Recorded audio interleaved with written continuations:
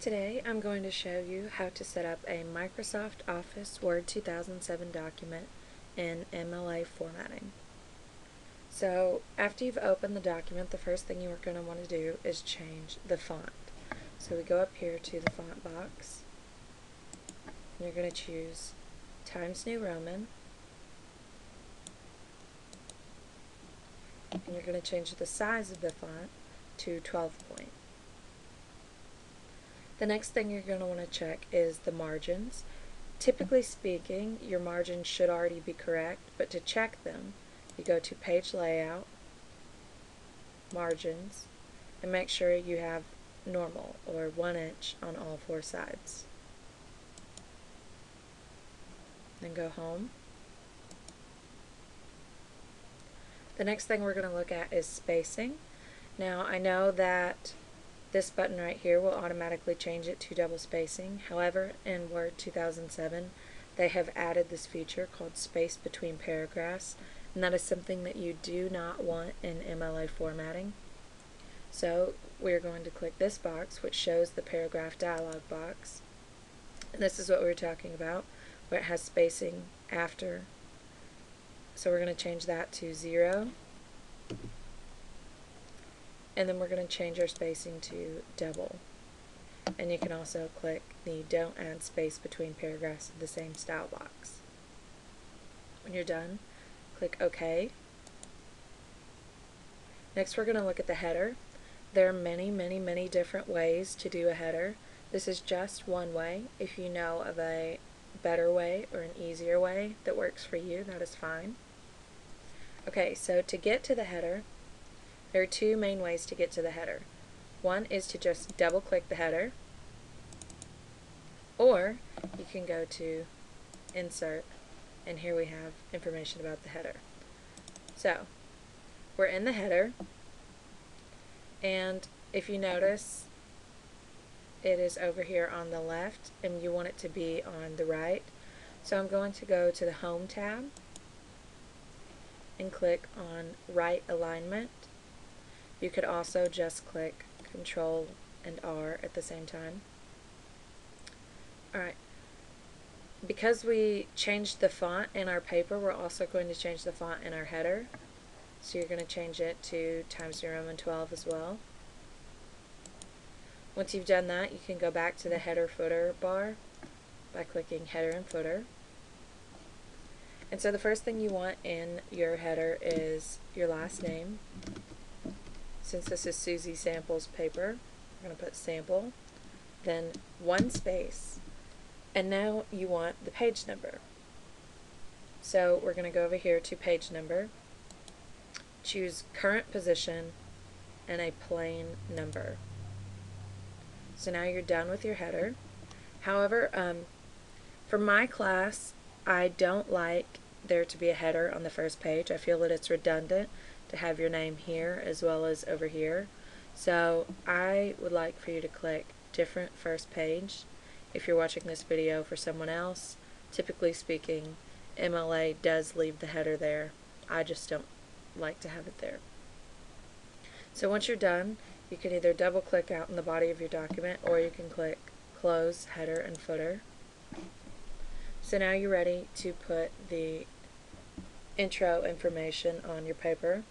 The first line should be your name, which, as I said, was Susie Sample.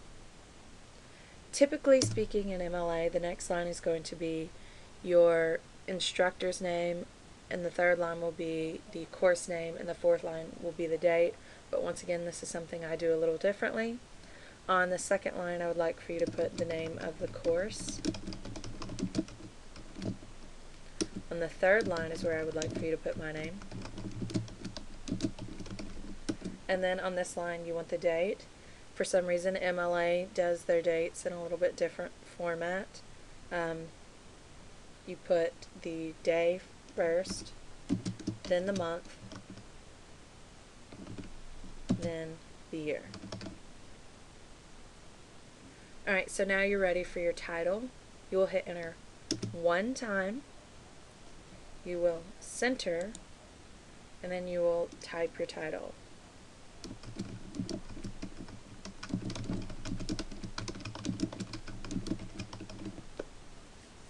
A couple important things to note about the title.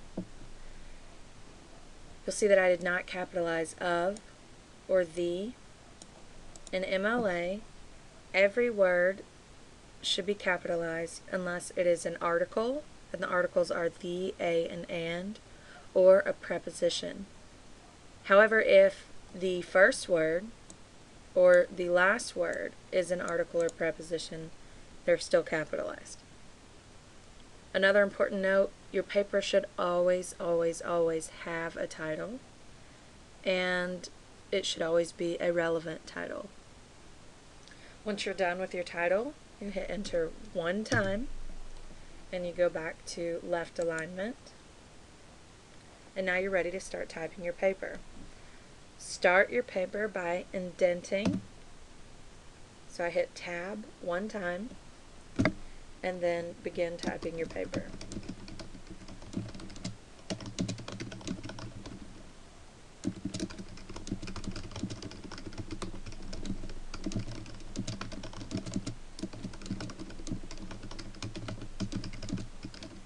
So begin typing your paper here. This is the introduction to your paper. You'll introduce the topic. It's also important to note that if this is a formal paper, you would not be able to use the words your, and you. You would not be able to use the word I, because formal papers should be in third person.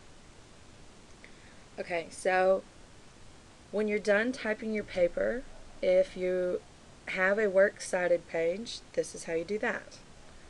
Don't just enter down until you get to the next page, because then if you ever add information or take away information, you have to readjust your Works Cited page. Instead, go to Insert, and then insert a page break.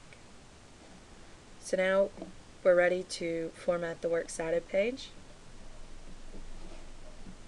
So go back to Home, Center, and type the words Works Cited. They should not be bigger. They should not be another color. They should not be a different font. Just plain old Works Cited.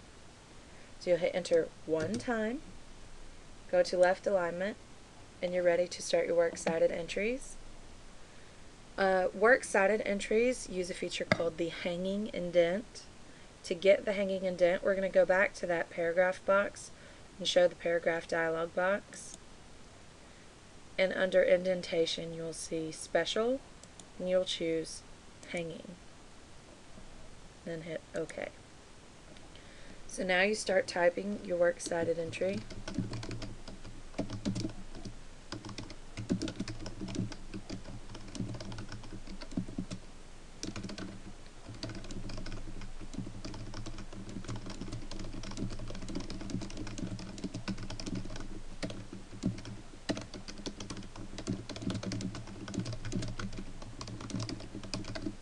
Okay. So obviously this is not what your Works Cited entry will say. I just wanted to show you the hanging indent that we just set up, which means your first line is over here 1 inch away from the margin, and your second line is another 1/4 inch over. If you have a third line, it would also be a 1/4 inch over. Your Works Cited page, the entry should be alphabetized by the first word, unless the first word is an article, such as the, an, or a.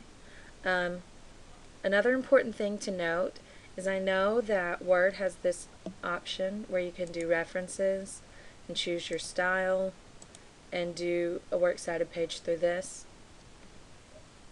I'm not against using shortcuts. However, you should know that this does it incorrectly. You will miss points if you use this feature, because it uses the 2003 citation method. It also does parenthetical citations incorrectly.